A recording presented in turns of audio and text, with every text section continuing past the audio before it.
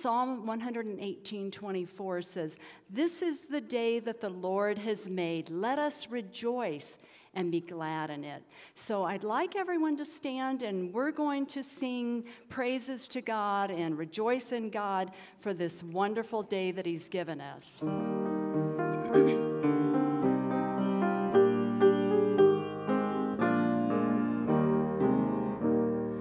This is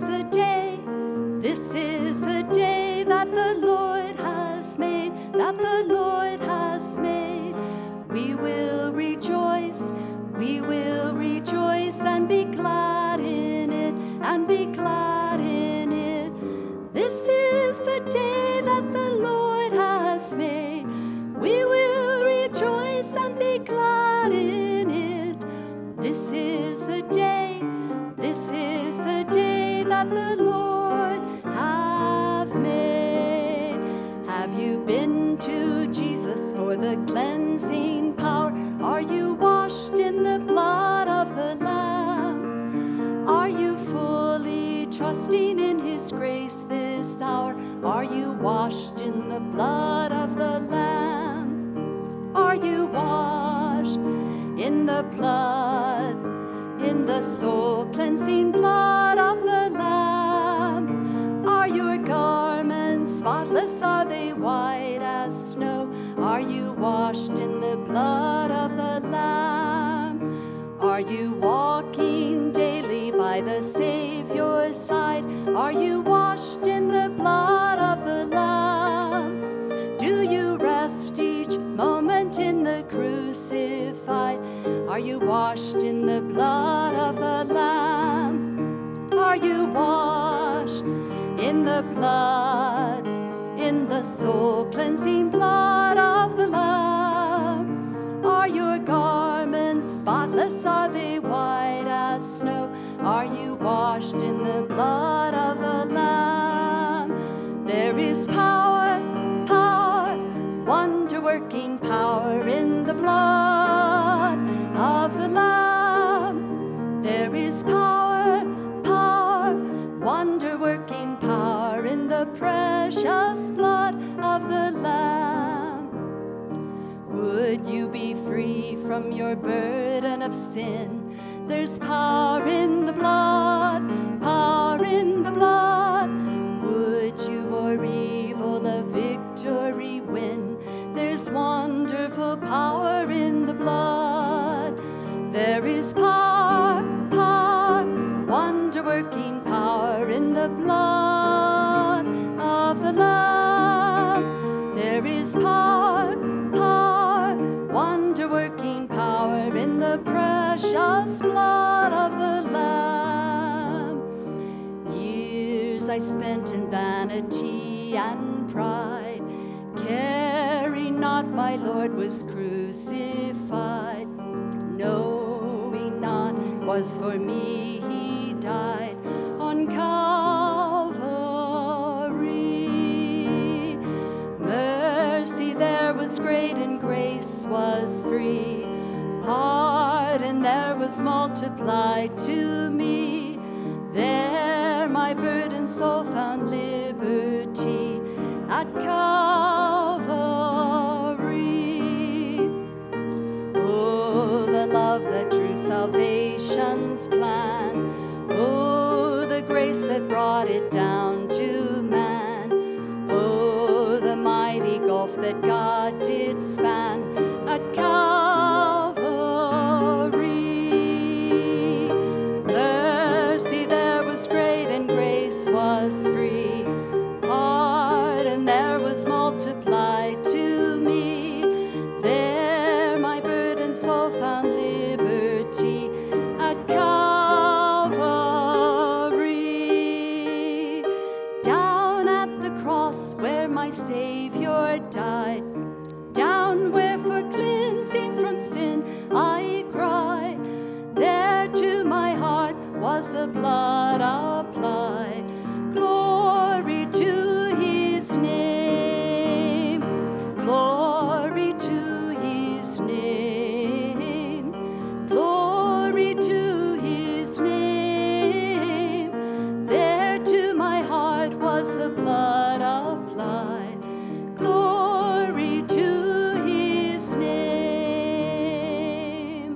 I'm going to let you catch your breath and my breath, and you can be seated for a while here. So we've been singing about the blood of Jesus, the blood that he shed on the cross for us, and not just the blood, but the power in that blood.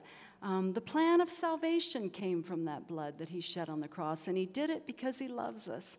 And so I want everyone to join in on this very old hymn. I know you're all going to know it. So join me as we sing the Old Rugged Cross.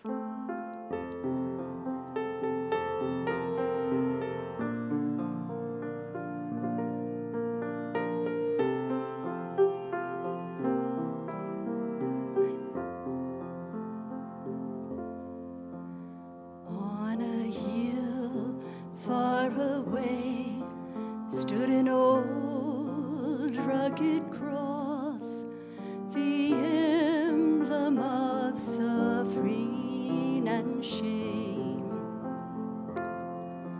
And I love that old cross where the dearest and best for a world of lost sinners was slain. So I'll cherish the old rugged cross till my trophies at last I lay down. I will cling to the old rugged cross and exchange it someday for a crown. In the old rugged cross, stained with blood so divine, was a wondrous beauty I see. For 'twas on that old cross Jesus suffered and died to pardon and sanctify me. So I'll cherish the old rugged cross till my trophies at last I lay down. I will cling to the old rugged cross and exchange it someday for a crown.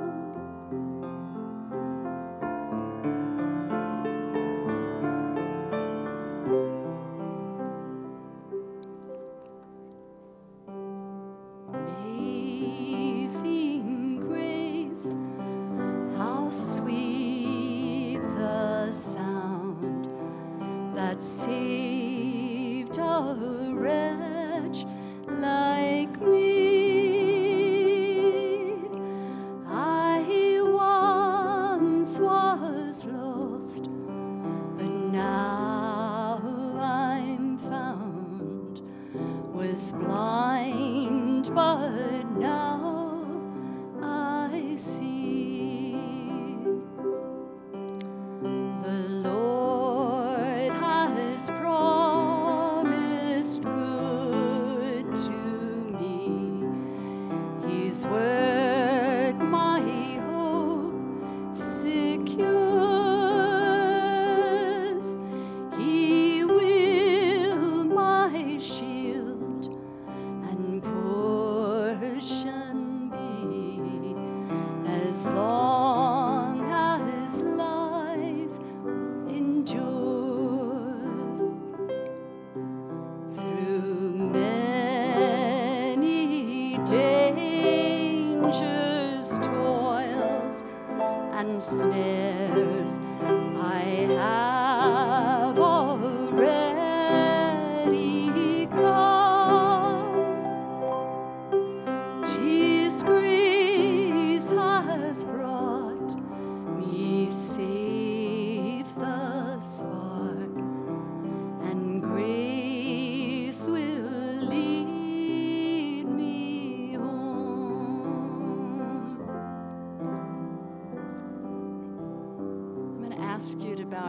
heads and we're going to pray.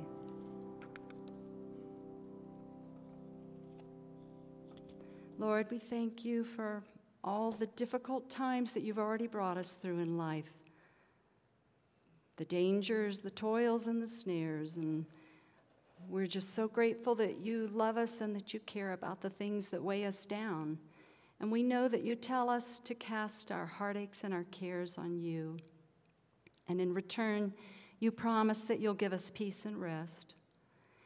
Help us, Lord, to just be able to let go and just trust you so that we can receive healing for our broken hearts. We thank you, Lord, for hearing our prayers, for answering our prayers. And we thank you, Lord, for the friendship that you give us. And as we begin this next song, What a Friend We Have in Jesus, I want you to feel free to keep your heads bowed if you'd like to continue to pray to the Lord about whatever's heavy on your heart. And if you want to sing, join in with the singing, you may do that as well. We're going to sing What a Friend We Have in Jesus. What a friend we have in Jesus.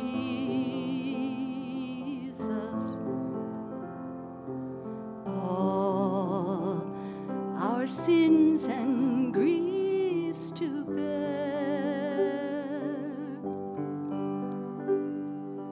What a privilege to carry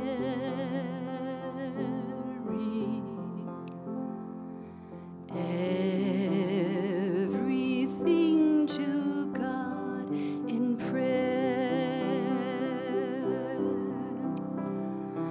Oh, what peace we often forfeit. Oh, what needless pain we bear. Oh, because we do not carry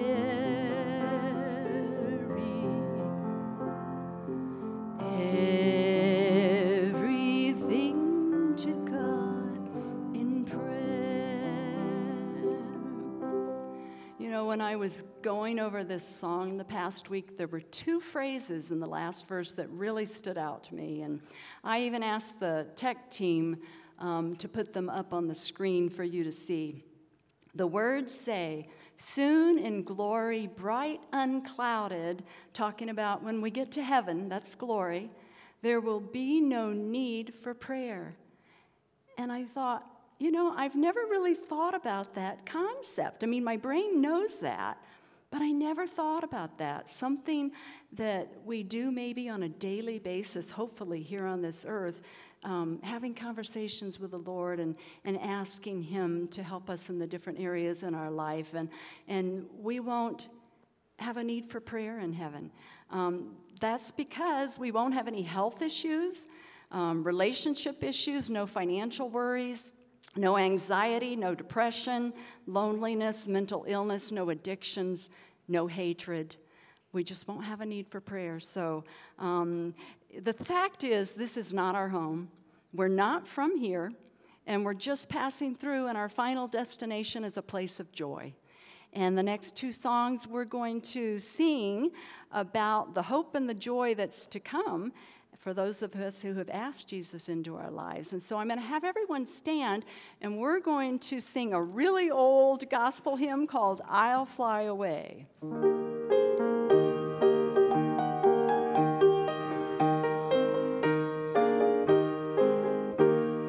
Some glad morning when this life is over, I'll fly away to a home on God's celestial shore. I'll fly away. I'll fly away, oh glory. I'll fly away.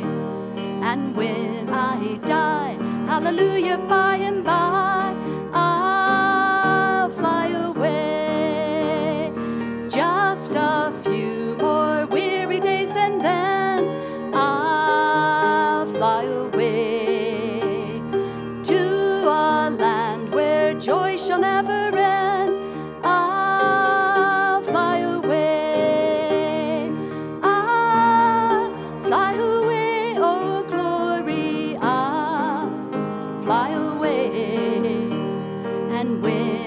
I die, hallelujah, by and by, I'll fly away.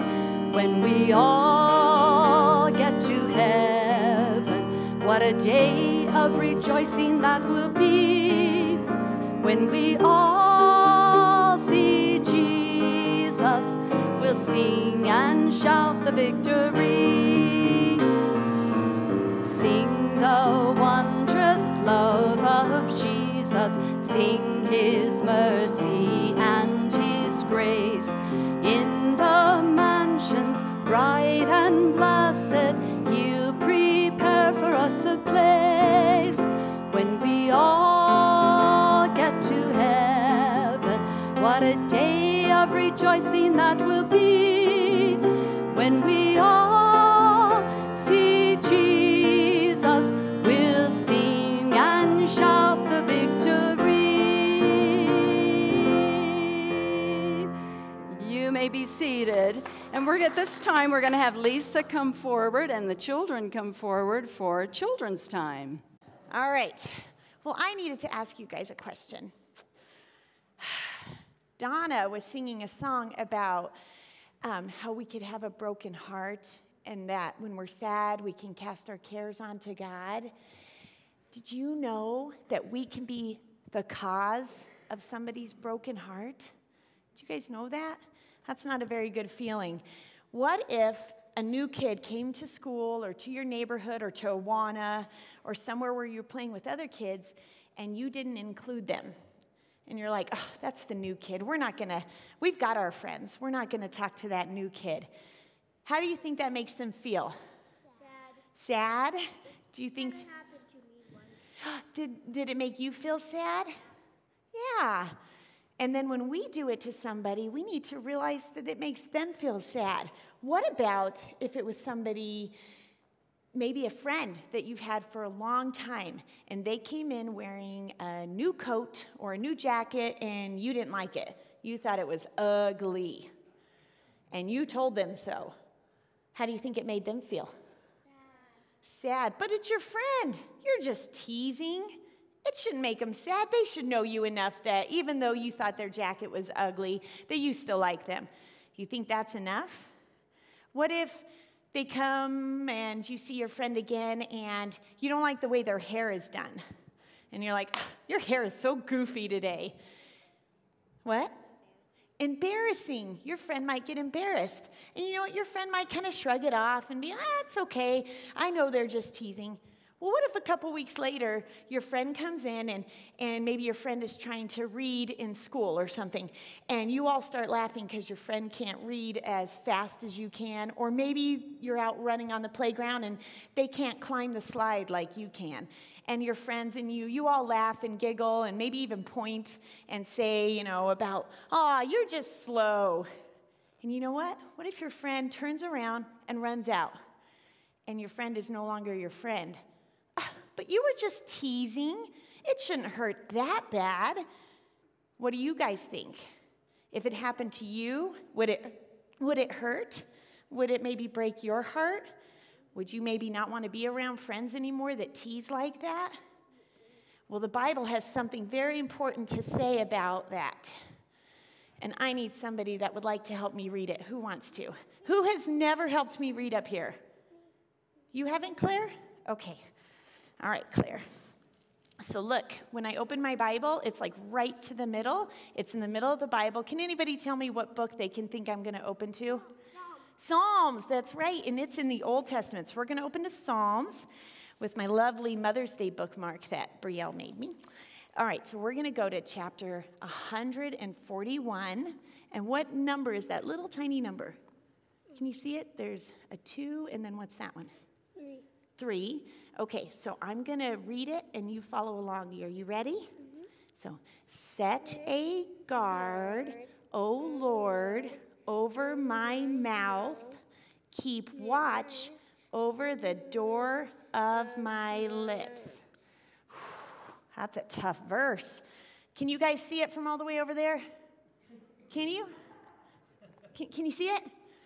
Oh, well, I don't have one of those big print editions. So I wrote it out here so you could see it. So this is what Claire and I just read. We found it in Psalm 141, verse 3. And it said, "Set a guard, O Lord, over my mouth.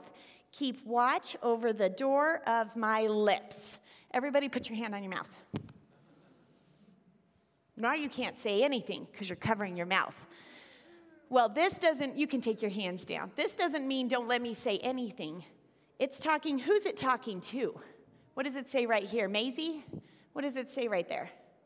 Oh, Lord. It's talking to God. And it's saying, this verse is telling us that we're to say, Lord, put a guard over my mouth. That means guard it so I don't say something that'll hurt my friends. So I don't say something that'll be displeasing to God. That whatever comes out of my mouth will be encouraging to my friends, will lift them up, will bring glory and praise to God's name. God, put a guard over my mouth. You guys know what a guard is, right? Like a soldier, or they guard places and make sure nobody can get in, nobody can get out, like a guard. Well, we want God to do that. When we are thinking of saying something mean to our friends or teasing them, we need God to put a guard over our mouths to block it so we don't say something that'll hurt somebody. And then it goes on to say, keep watch over the door of my lips. We don't really have a door on our lips, do we? But it means every time we open our mouths, every time those lips are moving, it better be to glorify God.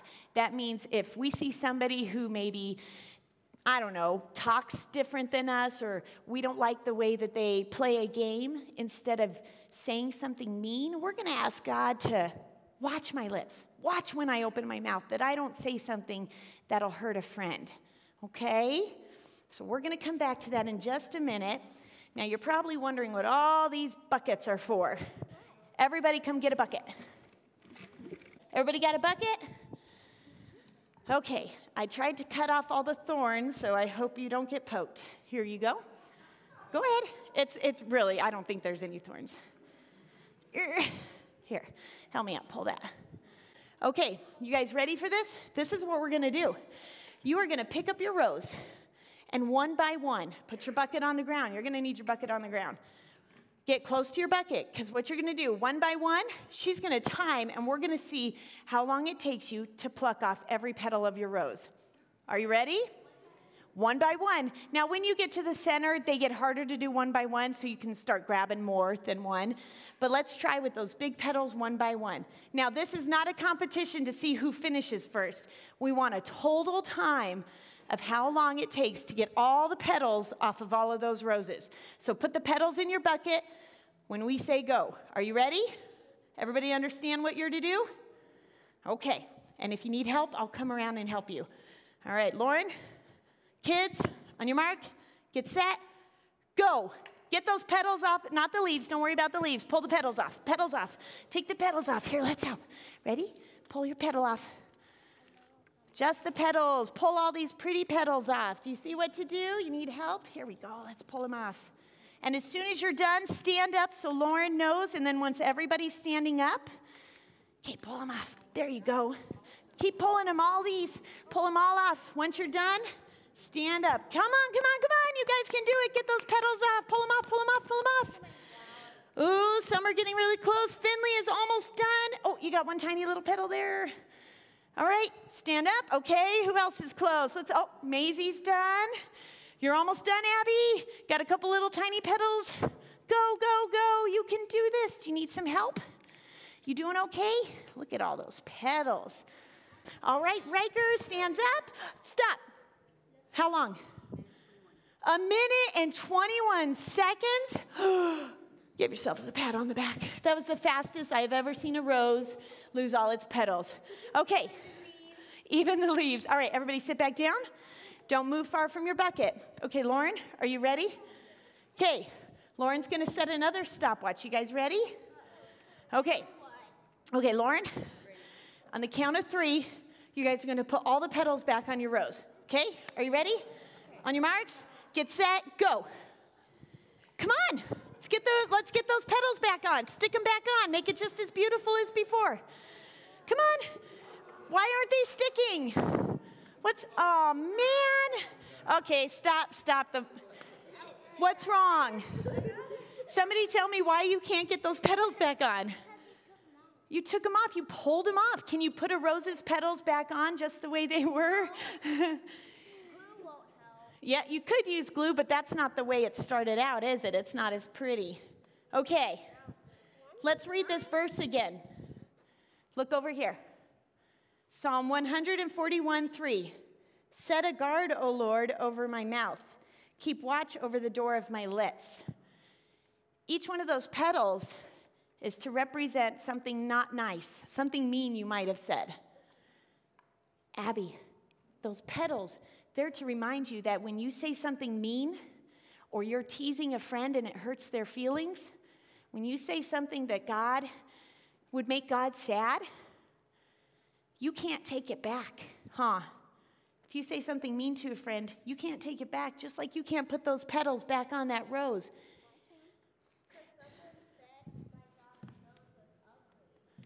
And you still remember it, don't you? You know what? People have said things to me when I was little, and I still remember them. I still remember, and it hurt when I was little. I'm older now, and I've been able to forgive them, and I've been able to move on, but when they said it, it hurt. Okay, so we can't put the petals back on. We cannot take back the mean things we say. What should we do? Claire? Finley? Riker? Brielle? What should we do when we say something mean to somebody, or if we remember that we said something that we thought was just teasing? What should we do? We need to make it right. We may not be able to ever put those petals back on the rose, Claire, but you know what? We can go and apologize, can't we? We can tell them, I'm so sorry. You know what? I said that, and it was wrong, and I'm sorry. You are my friend, and I don't ever want to hurt you. So, we need to make it right with two people, though. The Bible says, hold on, the Bible says in 1 John 1:9, and a lot of you know this from Awana, I bet, you can say it with me. If we confess our sins, he is faithful and just to forgive us our sins and to cleanse us from all unrighteousness. So when we do something wrong, when we say something wrong or we tease somebody, even if we didn't realize we were doing it, we need to make it right with God first. Confess it to him, tell him you're sorry, and he promises to forgive you. But then we need to go to that person, and we need to tell them we're sorry.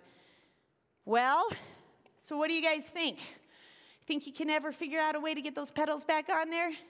No, but I bet you now when you see a rose, you'll think of it a little bit differently, huh? Roses are beautiful, just like each one of us. God has made each one of us beautiful. So let's not hurt each other, okay?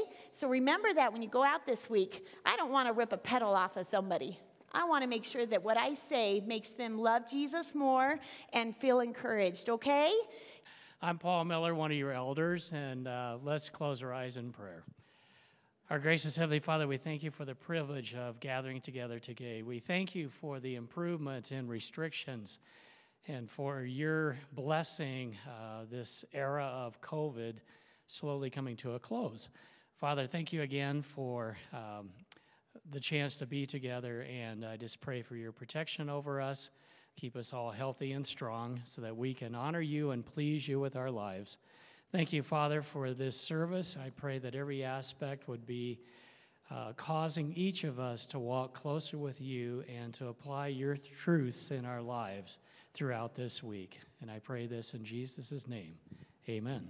I want to continue on in our series on John as we continue on and pick up in chapter 6. Last week we were talking about food and why we feast. You may remember that. I presented the idea that food is symbolic of grace. It's external to us. It's something that we can't manufacture within ourselves. It becomes like this symbol within Scripture of God's grace. And we can see God's grace in the provision of food for us. It's abundant and varied, at least it is here in the United States. And to just kind of drive home that point, you just look at the flavors. We talked about that last week. I mean, I'm salivating just thinking about food right now. There's abundant provision just in the flavors. You think of oranges and bacon and watermelon and apple pie, and I could go on and on and on of all of these great flavors as your tummy rumbles and you're thinking, when's lunch? But we're not done with chapter 6 yet. And so we introduced the idea of food last week in the feeding of the 5,000. But Jesus continues to talk about food the next day as he talks to the people on the other side of the lake from where that miracle occurred. You may remember that it was on the other side of the lake that he continues to have this conversation about food. And the subject of that conversation really is about where do we get our sustenance from? How do we sustain ourselves? And what do we rely on to keep us going? Now, we have a lot of choices today for sustenance. And one of those choices that we have available to us is the energy drink. Now, a quick perusal of the energy drink section of any grocery store aisle or any convenience store reveals there are a lot of choices. And I've just selected a few here that we have available to us. Of course, we have the granddaddy of all energy drinks, which is Red Bull. And in my mind, Red Bull is proof that you don't have to make something good and to get people to buy it, because it's terrible. But nonetheless, they sold about $2.5 billion worth of Red Bull last year, which is obscene, to be honest with you. But in all, the industry has sold $8 billion worth of energy drinks a year. And this has been going on for several years. And of course, every manufacturer is in the business of getting these energy drinks out now. So everybody, Coca-Cola's got an energy drink. Everybody's got an energy drink, right? So maybe another one that we might recognize, because energy drinks are closely associated with being a rock star. So why wouldn't, right? Isn't it? No? You don't go, oh, Rockstar energy drink, right? Well, they're trying to make that possible, right? Rockstar energy drink. By the way, Red Bull, 114 milligrams of caffeine. Rockstar, 160 milligrams of caffeine. So we're up in the equation here just a little bit. But not to be outdone, because, there's always more, right? There's this company that's making NOsh. Of course, nitrous oxide makes your car go faster, so why wouldn't it make you go faster, right? That didn't even make any sense. But nonetheless, that's what they've called this thing, and it has a whopping 200 milligrams of caffeine in it. So we just keep ramping it up, right? Every time we come out with something new, we got to get a little bit more of something. And then this last one that I saw, and I thought this one was interesting because, of course, in our culture, everything's got to be organic. And so now we have Guru, the organic energy drink. Which, if you just think about that one, that's ridiculous. Energy drinks, by their very existence, are putting something unnatural into your body. And here they're trying to put a natural, unnatural thing into your body. But whatever. So there you go, energy drinks. So that's what we have. But what is an energy drink for, really? Right? It's to provide energy. That's why it's called an energy drink, obviously. But why does it even exist? And the purpose is to give you a quick shot of the right chemicals to your body to keep yourself going. That's why you have an energy drink. I didn't even put the what is now the most popular one up here, which is 5-Hour Energy, which is energy shot. So you can get yourself 160 milligrams of caffeine in 4 ounces, which is just terrible. But anyway, when you break it down, the reason for an energy drink, when you really break it down to its basic, what's happening there, is that you're trying to trick your body into believing that you've had sustenance. That's really what you're doing. You're trying to make your body think that you've eaten something real, something that will sustain your body in whatever endeavor that you're currently pushing to do. So whether that's, stay up for 36 hours because you had to study for a final, or maybe you got an all-important meeting and you're trying to get amped up for that pitch, or maybe you just skipped a meal and you're dragging. It kind of sounds good right now, actually. No, I won't. But really, an energy drink is just a quick fix, isn't it? That's all it is. By definition, it's a quick fix. And I looked it up. Cambridge Dictionary actually has quick fix as a word. And they define it this way: something that seems to be a fast and easy solution to a problem, but is in fact not very good and will not last long. That's a quick fix, right? It's not very good and it will not last long, but that's how our culture works, isn't it?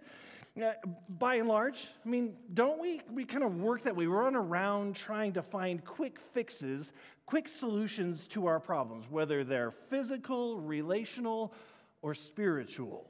We want a quick fix. And when we come through the door to church on a Sunday morning, many of us are running on empty. I mean, some of us came to church this morning, and it was like our last bit of spiritual energy just to get up, to get here. And so we come through the door, and we're expecting to get that 5-hour fix of energy on a Sunday morning for our spiritual lives. And then we go home, and we expect that 5-hour fix to somehow last us throughout the entire week. But that's not what it's defined. That's not how it's supposed to work. And so we wonder why we're dragging and returning to old bad habits on Monday afternoon. Here's why.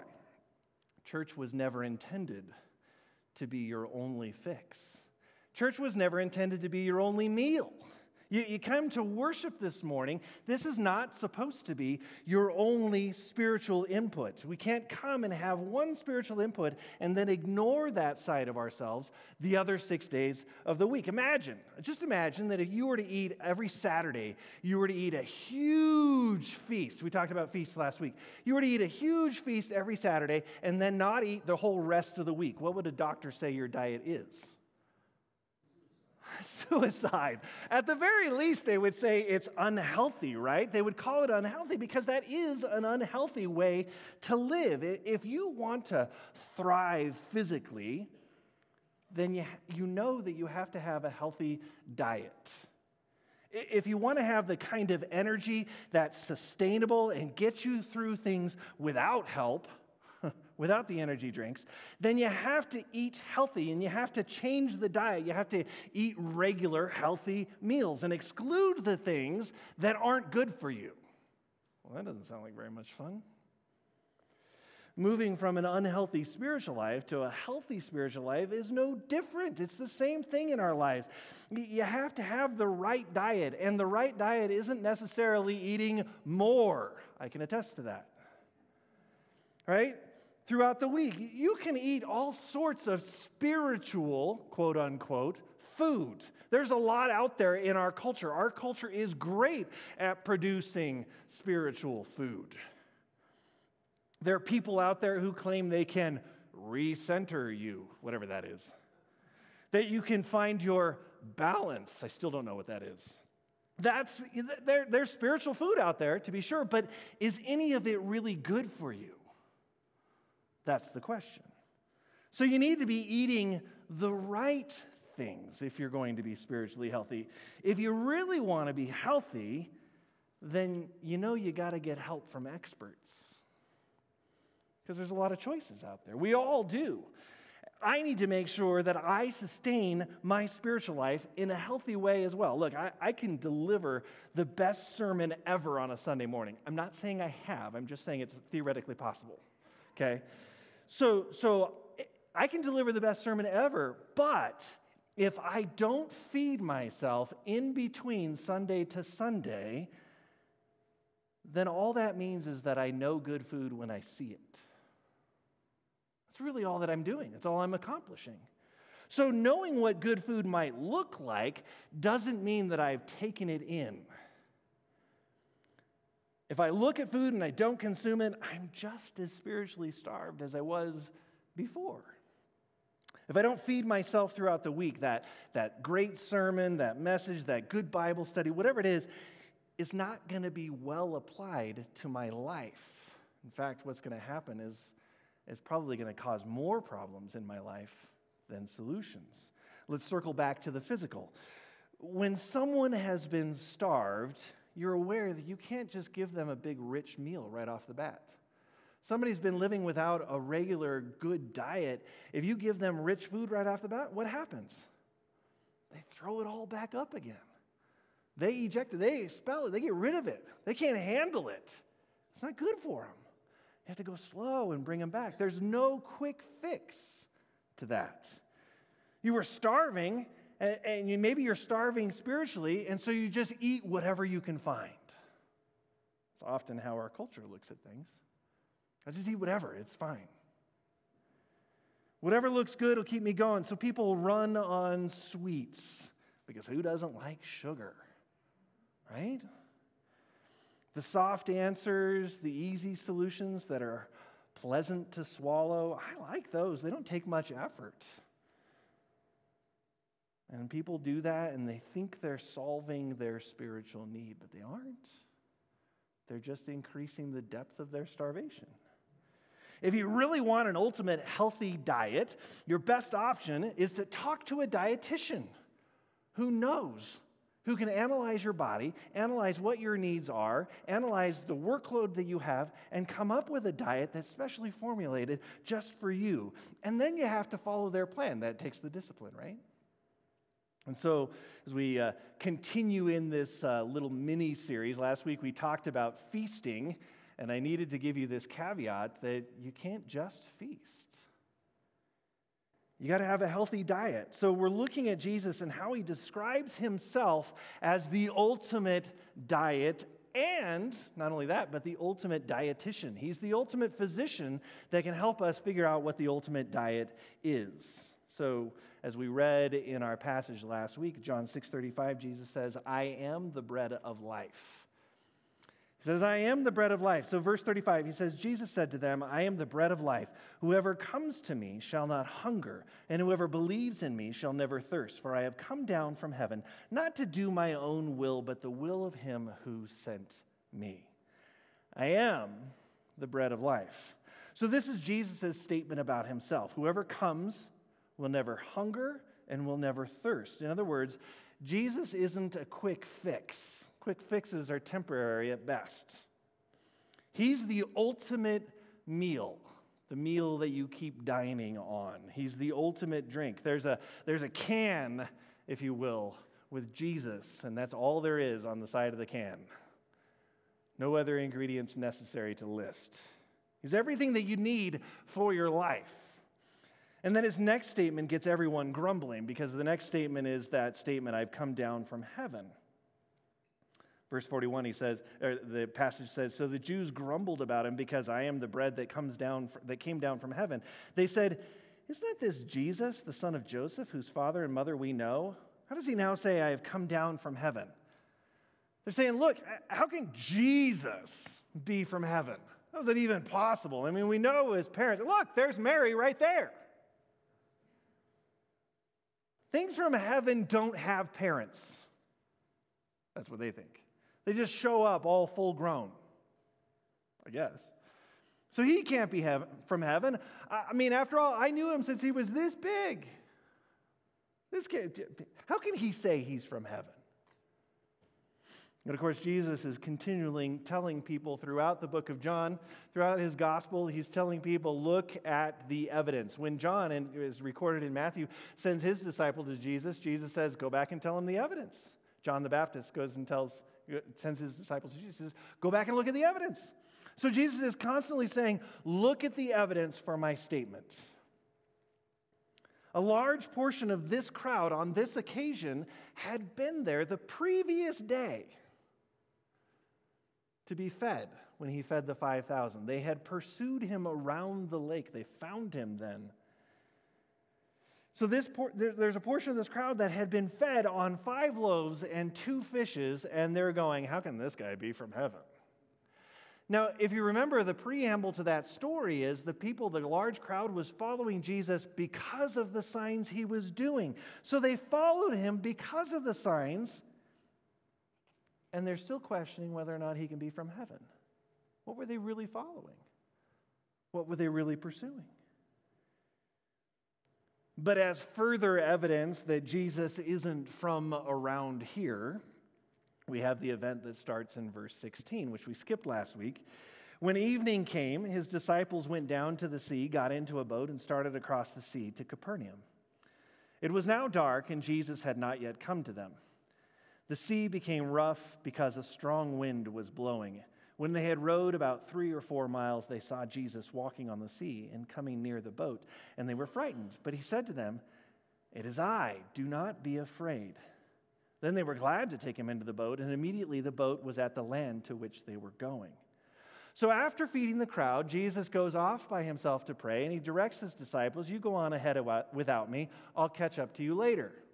Now, if I'm a disciple, I'm going, if I'm going to go out in a boat, how are you going to catch up to me later? But they obviously trusted him. Okay, he tells us to go, he'll catch up to us. That's fine. So remember now, there's at least 4 fishermen in the group, right? There's Peter and Andrew, his brother, and there's James and John. They were all fishermen, okay? So they're not unfamiliar with boats, and they know the Sea of Galilee like the back of their hand, right? So these men were not amateurs, but a strong wind was blowing, it says. Now, I don't know if you were here last December when Greg spoke on this subject, but the Sea of Galilee rests down in a valley between a whole bunch of mountains, and the winds come down off of those mountains and across the Sea of Galilee. And so they were in one of those situations. They were encountering a strong wind, and the passage says they had been out in the water for a while. It's 3 or 4 miles they'd been rowing. And they were probably exhausted, because who wouldn't be after that length of time? Now, John doesn't reference any alarm at waves because he's a fisherman and he's writing his own gospel account, so he's not going to make himself look like that. But Matthew does. Matthew's like, we were scared, but Matthew's a landlubber. He's a tax collector. He's naturally less comfortable on the water, so he was afraid. Regardless, they've been working against these waves for several hours. They just weren't making any headway at all. And then they see Jesus. And that's when they get afraid. Why? Because just like you or me, that ain't natural to see somebody walking across the water. And they're thinking, it's a ghost. It's got to be. But then Jesus says, it is I, which is just not natural English at all. Nobody says that. But we actually kind of lose the punch when we translate the Greek into the English, because the Greek in this phrase is ego eimi, and that means I am. Ego eimi is the exact same phrase that translates every Hebrew usage of that phrase in the Old Testament, I am. So when Moses is at the burning bush and he asks God, who shall I say sent me? And God says, I am. It's translated into the Septuagint, the Greek translation of the Old Testament, ego eimi. So Jesus says, I am, fear not. And then they were glad to take him into the boat. That's what it says. Once they understood who it was, they were glad, and they took him into the boats. And we actually lose the translation there as well, because the Greek word there is lambano. It's the exact same word that John uses in John 1:12. It means received. In John 1:12, he says, to as many as received him, who believed in his name, he gave the right to be called children of God. They received him into the boat. So Jesus, here's the schedule of events. Let's keep the facts straight. Jesus walks across the water. They're afraid. He says, I am. Fear not. They received him. And instantly they were at where they were supposed to be going. Do you see that in the passage? Instantly they arrived. Here they'd been struggling on their own strength for hours trying to get across that lake. Jesus says, I am. They receive him, and instantly they're where they're supposed to be going. It's symbolic, but that's real. That's just not natural, is it, though? None of the events that occur in that passage are natural. People don't walk across water. People don't, they don't instantly arrive at their destination after, when they're out at sea. They don't just suddenly appear at shore. None of that's natural. People don't get fed by, the thousands off of 5 loaves and 2 fishes. That's not natural. No, you're right, it's not. It's miraculous. But the crowd was grumbling because this crowd, they didn't see any of that. In fact, they go looking for Jesus at where they saw him the previous day, and he's not there. And then they rush around the sea trying to find him, and they eventually catch up to him, and they're like, how did you get here? They didn't see any of that. So they thought they knew Jesus. They thought they knew the natural Jesus, the one who grew up down the street. Nobody that grows up that way could be God, could they? And so they grumble against what he's saying because they've missed the signs. And so in verse 43, Jesus answered them, "Do not grumble among yourselves. No one can come to me unless the Father who sent me draws him. And I will raise him up on the last day. It is written in the prophets, and they will all be taught by God. Everyone who has heard and learned from the Father comes to me. Not that anyone has seen the Father except he who is from God. He has seen the Father. Truly, truly, I say to you, whoever believes has eternal life. I am the bread of life. Your fathers ate the manna in the wilderness, and they died. This is the bread that comes down from heaven, so that one may eat of it and not die. I am the living bread that came down from heaven. If anyone eats this bread, he will live forever, and the bread that I will give for the life of the world is my flesh. I am the bread of life." There it is again, ego eimi. I am. In this case, I am the bread of life.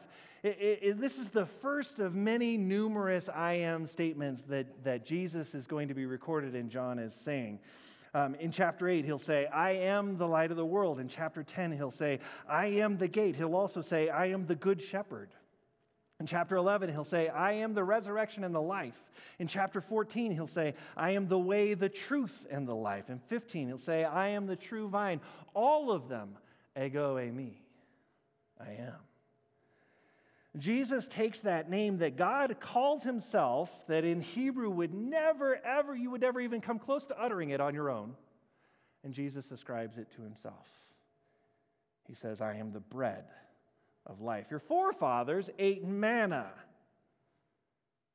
but that was just a quick fix. They all died. I am the ultimate bread of life. If you eat the bread that comes out of heaven, you won't die. You'll live. So, rewind. Let's go back to that feeding of the 5,000 that we dealt with last week. That's yesterday, by the way, in their timeline. Yesterday, he fed 5,000 people with 5 loaves and 2 fish. Clearly, he isn't referring to bread made with flour when he says, "I am the bread of life." There has to be something else. There has to be. So in verse 51, he reveals what it is. It's my flesh. My body will provide the life for the whole world. In verse 52, the Jews then disputed among themselves, saying, "How can this man give us his flesh to eat?" They were stuck. It'd be easy to find fault with the people. I mean, we have to remember that they pursued him because they got fed. They wanted more of that. That was pretty awesome. They got the ultimate Red Bull, if you will. They wanted another fix. That's the context. So when he starts talking about food and manna, they're thinking, sweet. I have read about manna ever since I was a little kid. I can't wait to try some. He's going to give us some right now, isn't he? And then when he says, "No, it's my flesh that you have to eat," they're like, "Whoa, what? The language changes, and they're just like, I don't know about that. I don't know about that. Now, of course, we can look at that with the benefit of the Holy Spirit, 2,000 years of theology being written about it, and we know exactly what Jesus is talking about there. But for them, that's really hard to believe. Eat your flesh, drink your blood? How can he give us his flesh to eat? And even if he does, I'm not eating it. Gross. Cannibalism. Ew. And Jesus goes on, and he doesn't make it any easier for him. He continues in verse 53. Jesus said to them, "Truly, truly, I say to you, unless you eat the flesh of the Son of Man and drink his blood, you have no life in you. Whoever feeds on my flesh and drinks my blood has eternal life, and I will raise him up on the last day, for my flesh is true food, and my blood is true drink. Whoever feeds on my flesh and drinks my blood abides in me, and I in him." Ew, this is just getting weird. "As the living Father sent me, and I live because of the Father, so whoever feeds on me, he will also live because of me. This is the bread that came down from heaven, not like the bread the fathers ate and died. Whoever feeds on this bread will live forever." I mean, it's a really weird passage if you read it without any context, right? It's no wonder that the Romans thought that the Christians were cannibals. My flesh is true food, my blood is true drink. Whoever feeds on my flesh and drinks my blood abides in me. It's just odd. And even the people that considered them his disciples were put off by this. Look at verse 60. When many of his disciples heard it, they said, "This is a hard saying. Who can listen to it? This is just weird, Jesus. You just went out in left field. I don't even know what you're talking about anymore." So what does it mean?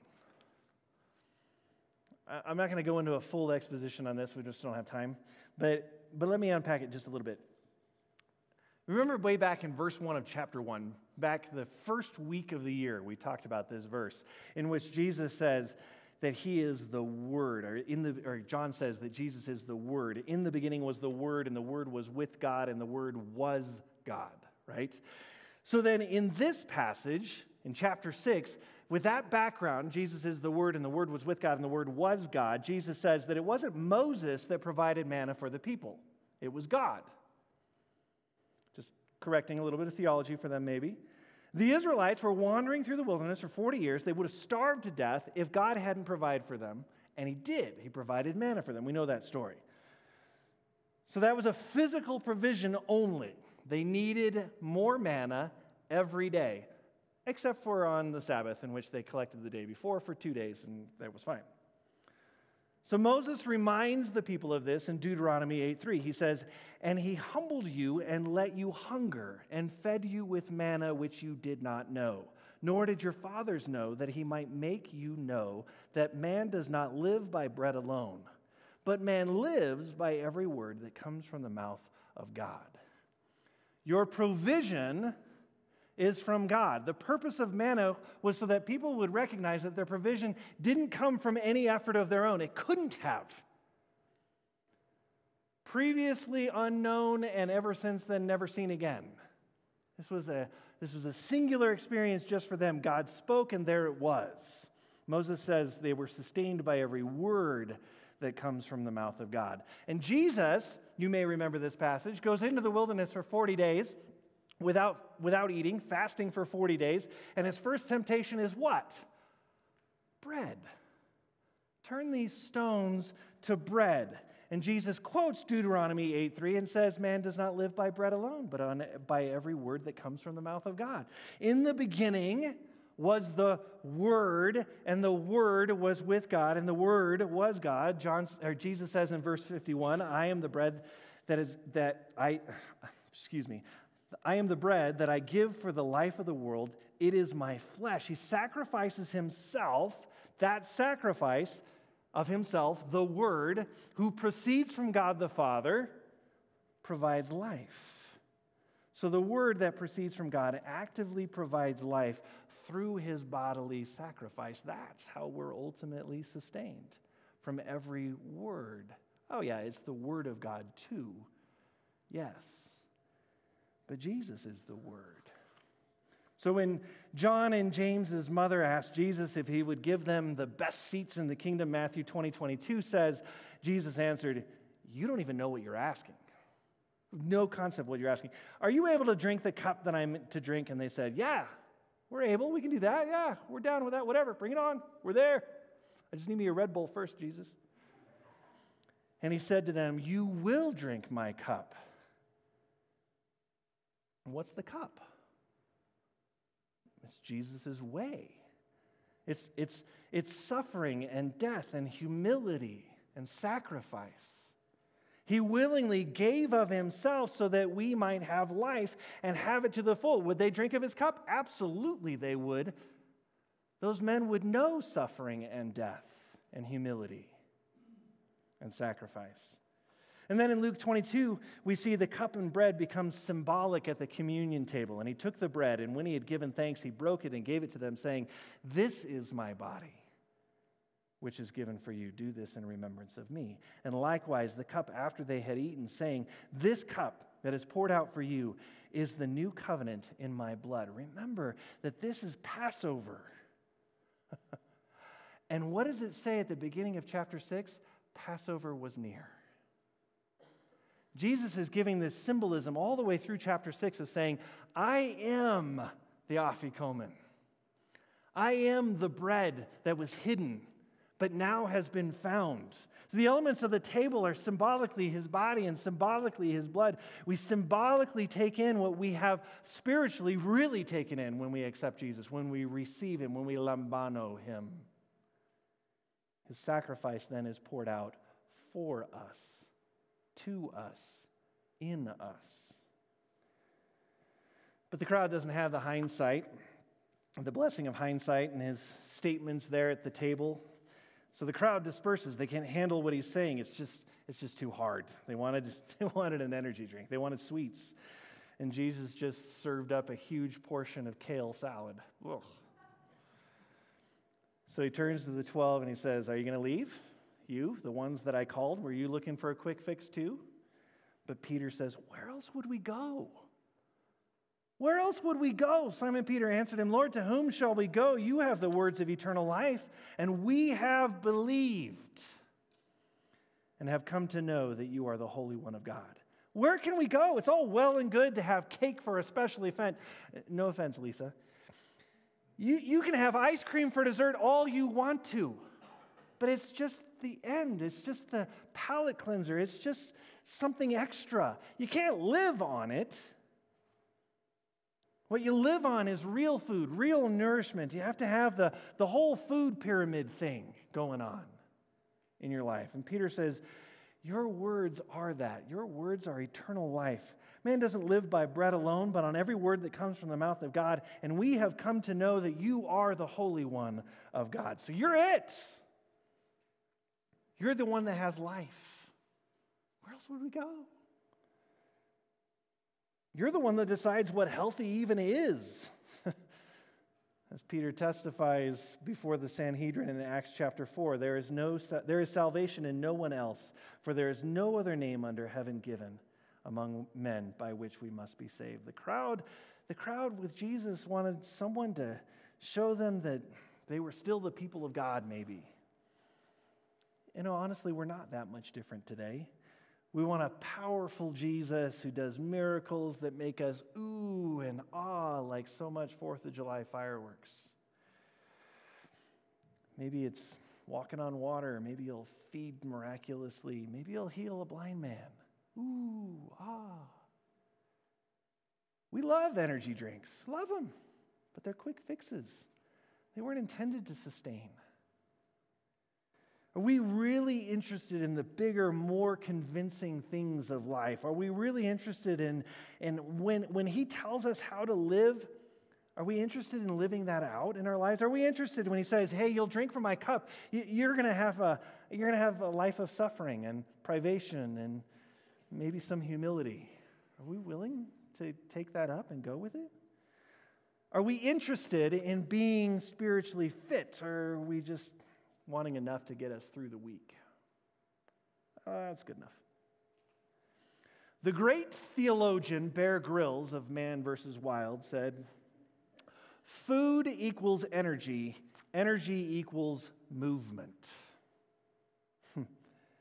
How much can the church move in today's culture? How much can we impact our culture? How much can we bring of the kingdom here, now, in this place, around this building, in the community out there, at this time and in this place? The answer lies in how good our diet is. Nothing short of a good diet will do. How much do we feed on the body and blood of Christ? How much do we depend on his grace in our lives? How much do we depend on his word? Is it just once a week? Well, we're not going to have much energy. We won't move very far, according to Bear Grylls. But if we will stick to a diet rich in spiritual food, then we will have the energy to sustain the race that he set before us. So let's run so that we can win. In order to do that, we have to listen to Jesus on what that diet should look like. We have to be feasting every day on his word. What has God given you today from his word? We have to be experts on going to God in prayer. We can't expect to run and win when we don't eat healthy or when we eat sporadically. We need to feast on truth. And I don't mean society's quick fix for truth. I mean, that's, the quick fix for truth is, hey, whatever you feel is good. You can't feel healthy unless you are healthy. This is a truth that is undeniable. Every person that I've ever known who claims to have exchanged or have changed to a healthy diet exclaims, "I can't believe how much better I feel," even if they were pretty healthy before. A fish doesn't know what dry means. And healthy people don't know what feeling healthy is. You can't find truth in yourself, spiritually speaking. Just want you to know that. It comes down from heaven. His word is truth. We need to know truth. He is the way, the truth, and the life. Jesus is the true food. May we feed on him as true food every day. May we be in prayer with him moment by moment.